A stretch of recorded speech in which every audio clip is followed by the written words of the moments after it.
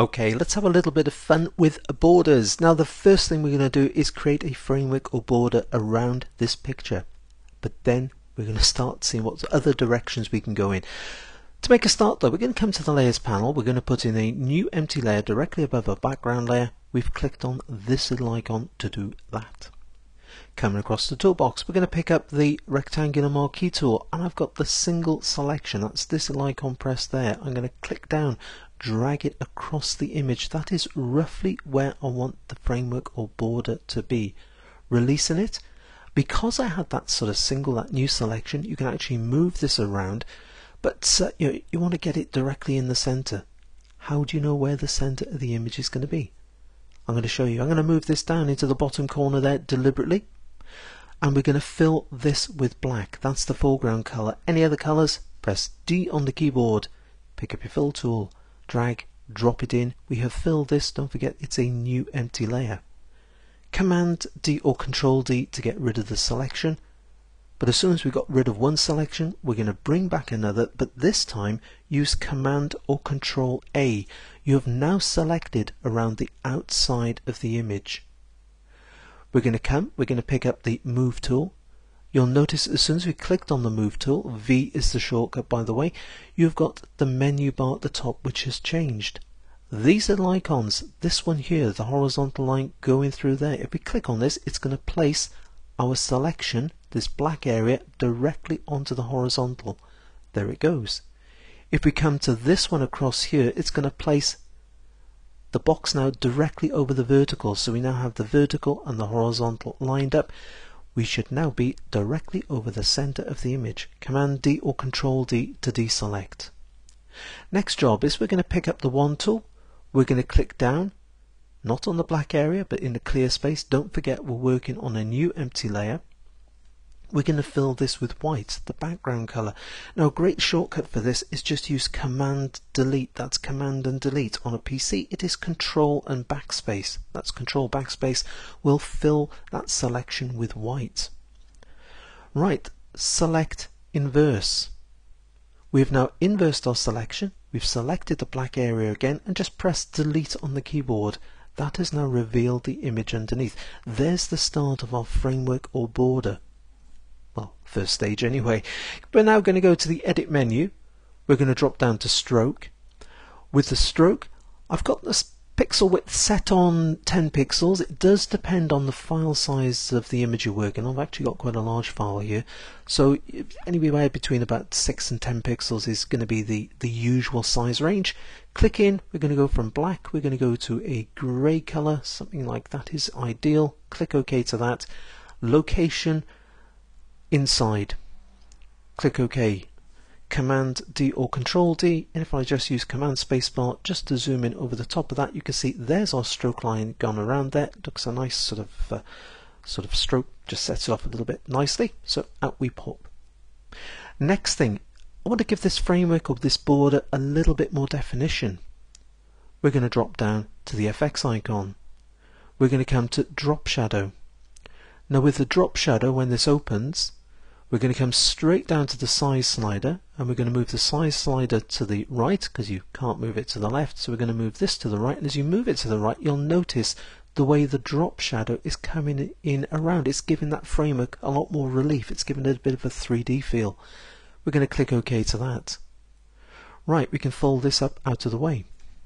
Next thing, if we just zoom out, and I was actually doing this at a recent talk and having a bit of fun along the way as we always try to, and messing around, and basically it started off by saying, right, once you've produced this, you can now save this as a PNG file. You can then sort of add it to other pictures, to other images. You can sort of slideshows, absolutely ideal. PNG again, and you can copy it to all the other slides, and it's fantastic. And we were saying about, it comes in, it's going to be a different size, and messing around, Command T or Control T with the transform tool, so you can resize it for whatever image size you want. And I thought, hang on a second, we'll have a bit more fun with this. I just pressed enter or return there, by the way, just to get rid of the transform tool. Still got the Wand tool. I'm going to click down. We've selected the center part of the image. We're going to come down to the hue saturation. On the adjustment layer, up it opens. Now if we click on the saturation take it to the left, you'll now notice we've got a black and white center part of the image. You might even want to try that. We're going to come to the layers panel. There it is, showing it as a mask. You'll notice this framework around there, so we're actually working on the mask. I'm simply going to use Command I or Control I to invert that. So now the center is in color and the outside is in black and white. Quite clever, really. Right, clicking on this. If you move it, you can see the way that the center of the mask there actually moves around on its own. If we click on the mask itself, on the framework itself, you can see the way that moves around on its own. Just going to use Command or Control Z to pop it back. If you press Control whilst one of the layers is highlighted and click on the other layer, now you can move the two around together. But if you've got the Move tool, so press V on the keyboard, if you've got the Move tool, with these two layers which are now highlighted, if you right click you can choose link layers, so it's now linked these layers. You can see this little link icon gone in there. So if I now just click on the framework, it doesn't matter what I do, even though this one isn't highlighted, it moves with it. And you can use Command or Control T, you can make it smaller just to highlight the center part of an image, whatever you want to do, just make it a little bit bigger. And everything else moves along with it. You may have noticed the mask moving as well. Pressing Enter or Return to apply. Taking this a stage further again, we're going to switch off the framework. I'm going to come back and I'm going to unfold this by clicking on the little arrow. There's our drop shadow. We're now going to copy the drop shadow to the mask. And to do that, we're just going to press and hold down the Alt or the Option key. That's holding down Alt or Option. As soon as I click down, you notice a big rectangular black line come across there, my little double arrows. I'm going to drag it up until the rectangular line comes over this one, dropping it in. The drop shadow has now gone in over that sort of the adjustment layer mask, now making it look as if this is set behind it. But if you click on drop shadow, you can uncheck this, you can check on shadow, again by moving the size up like this, so you can actually place it in front or behind, entirely up to you.